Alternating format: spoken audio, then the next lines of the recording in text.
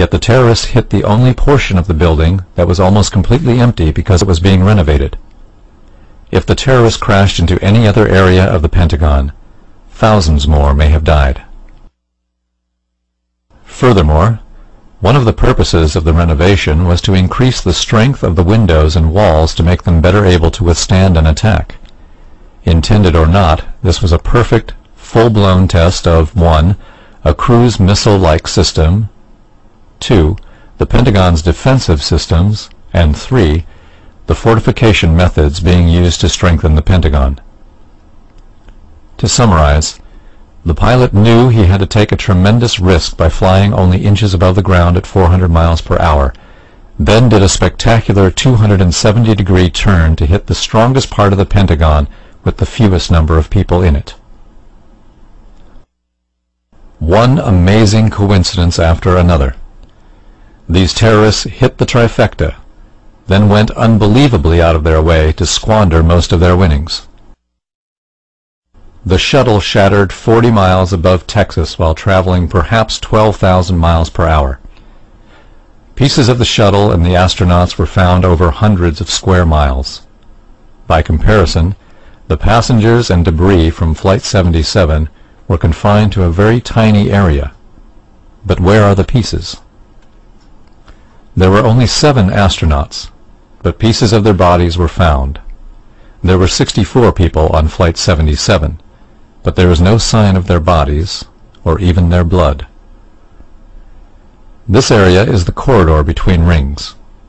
There is nothing in this rubble that looks like Flight 77 or pieces of luggage. This hole was supposedly created by Flight 77, but nothing in the rubble would support such a theory. Another photo of building materials and office furniture, not pieces of airplane. Inside the offices, the only rubble we find is construction material. There are only a few photos that show scraps that appear to be from an airplane. For example, this is supposedly a piece of the skin of Flight 77. However, this metal is too thin to belong to such a large airplane. Look at a blade of grass to see how small this piece is. Too small to come from a 757. Captain Russ Wittenberg, who flew 757s among other planes, took this photo to an airport to figure out which part of the plane this scrap came from. He couldn't. These planes are 155 feet long and 60 tons when empty. The engines are 9 feet in diameter, and they have heavy steel components. The small figure next to the engines is a 6-foot-tall man to show how large these engines are. The landing gear also contains massive metal components. Even if this scrap belongs to Flight 77, where is the rest of the airplane? How can 60 tons of metal disappear? Airplanes do not vaporize. Flight 77 also had several tons of people, freight, and luggage. Where are they? We see intact books, desks, and office furniture.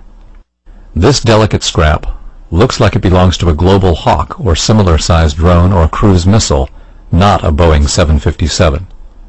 The circular object behind the firefighter is supposedly part of the engine of Flight 77. Only one of these engine objects was found, but Flight 77 had 2 large engines, not one small engine. Some say it is a part of the 757's auxiliary power unit, but it is not the right size for that either. Is it a coincidence that a Global Hawk-type aircraft has just one small engine approximately this size? This piece of landing gear was found inside the Pentagon, too small for a 757. This tire rim was also found inside.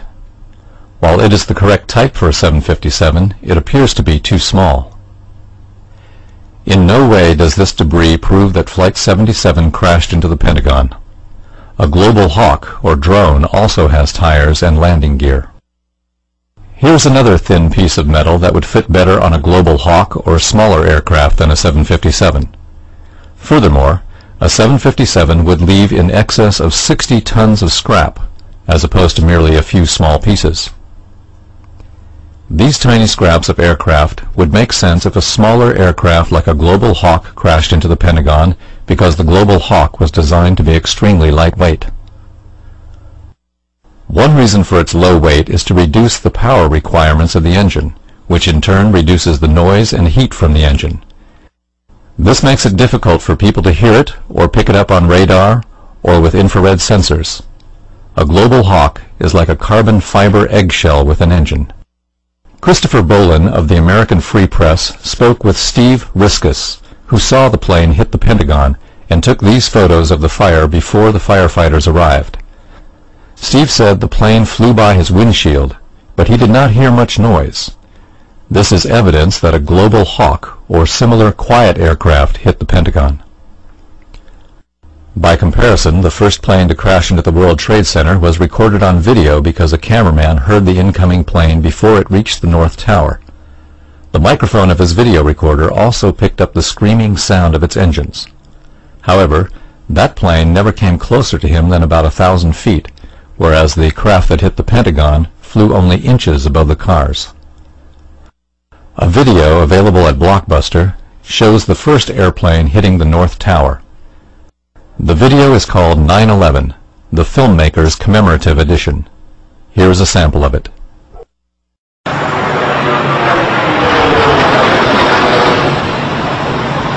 That airplane never came closer to the ground than about 1,000 feet, but we can clearly hear it.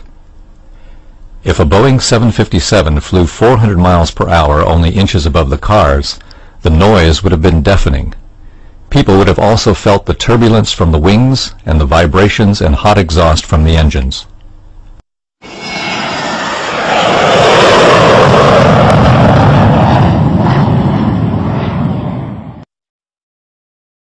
In some respects, this photo resembles those from other disasters. Specifically, most of the people are dressed to deal with fire, or they have gloves and work boots. There are no secretaries in business attire, nor are there any children.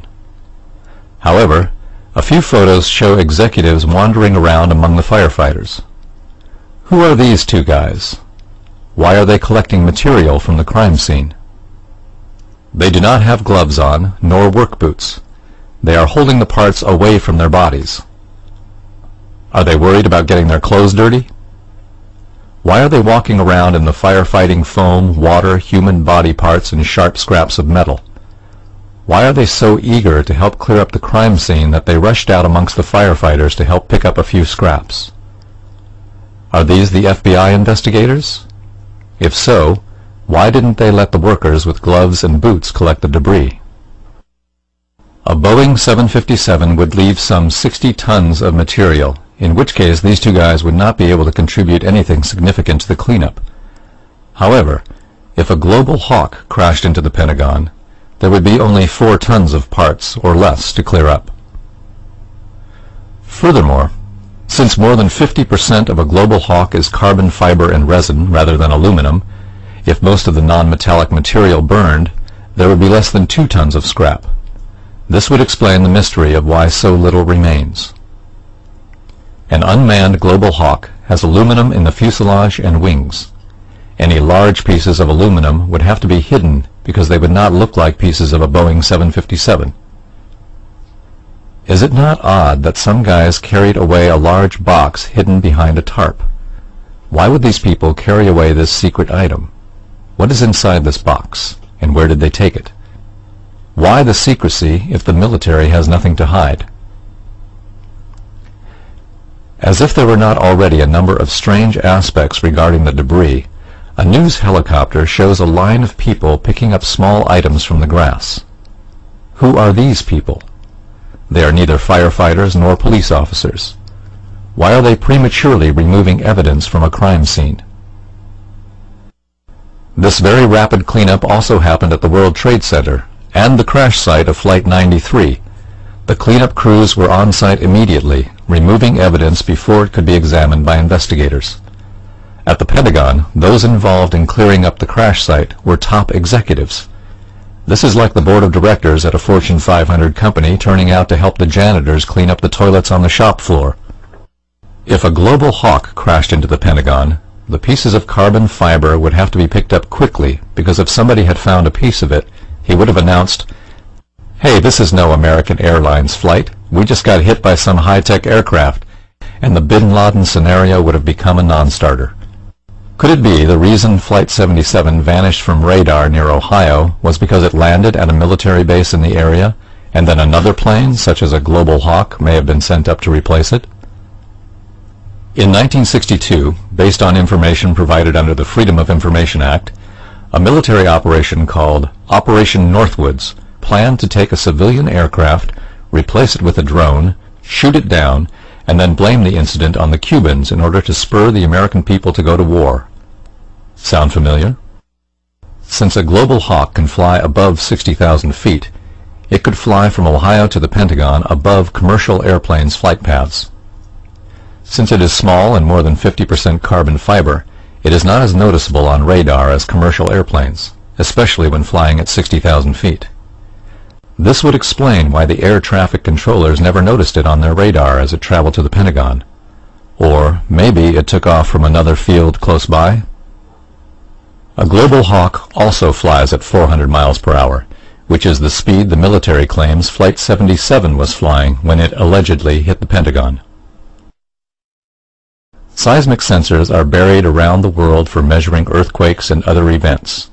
These devices are so sensitive that many of them picked up the impact vibrations of the airplanes as they crashed into the World Trade Center and the crash in Pennsylvania. They also picked up the collapse of the towers and the collapse of Building 7. What was so different about the Pentagon crash that seismic sensors did not record vibrations from an airplane crashing into the Pentagon? Scientists who analyzed the data reported, "Despite detailed analysis of the data, we could not find a clear seismic signal. A seismic station near the Pentagon does not show any clear sign of an airplane crash. A different station shows a blip that might be an airplane crash at 9:39, and a third station shows absolutely nothing." The blip in the middle graph, which is colored red to make it more visible, appears to be a possible airplane crash. But the scientists who analyzed the data claimed that it occurred at too high a frequency. If it was not an airplane crash, what was it? Another ongoing operation? 6 Global Hawks were built as of December 2002. If one of them crashed into the Pentagon, there should be one less in the inventory. Reporter Christopher Bolin spoke with the Air Force in December 2002, and they admitted that 2 Global Hawks were lost in ongoing operations.